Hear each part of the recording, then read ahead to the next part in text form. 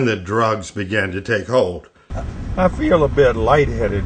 Maybe you should drive. Suddenly there was a terrible roar all around us, and the sky was full of what looked like huge bats, all swooping and screeching and diving around the car, and a voice was screaming. Holy Jesus, what are these goddamn animals? What are you yelling about? Never mind. It's your turn to drive. There was no point mentioning these bats to him. The poor bastard would find out soon enough. We had 2 bags of grass, 75 pellets of mescaline, 5 sheets of high-powered blotter acid, a salt shaker of cocaine, a whole galaxy of multicolored uppers, downers, screamers, laughers, and a 5th of tequila, a 5th of rum, a case of beer, a pint of raw ether, and 24 amyls.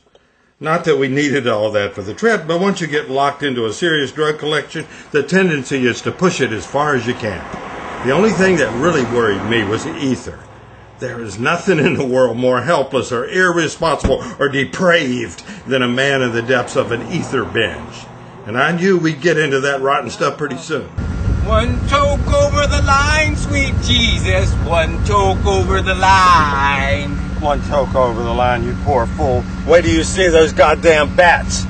We were on the road, searching for the American dream, with my attorney at the wheel. Let's pull in here. We can't. It's bat country.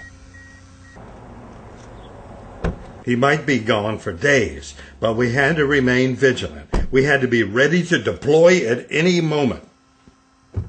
Here, I got you some too.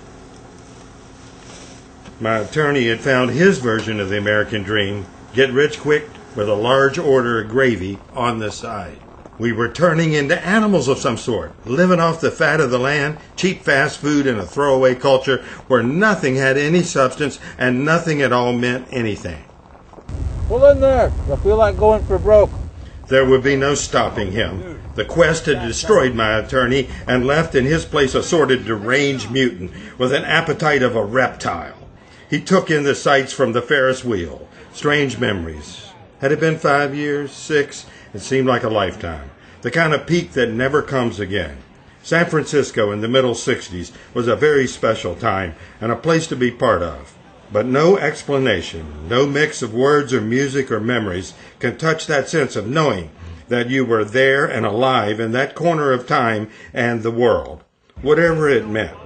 There was madness in any direction at any hour. You could strike sparks anywhere.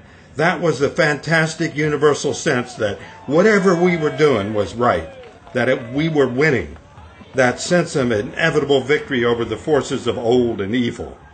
Not in any mean or military sense. We didn't need that. Our energy would simply prevail. We had all the momentum. We were riding the crest on a high and beautiful wave. So now, less than 5 years later, you can go up on a steep hill in Las Vegas and look west. And with the right kind of eyes, you can almost see that high water mark, that place where the wave finally broke and rolled back.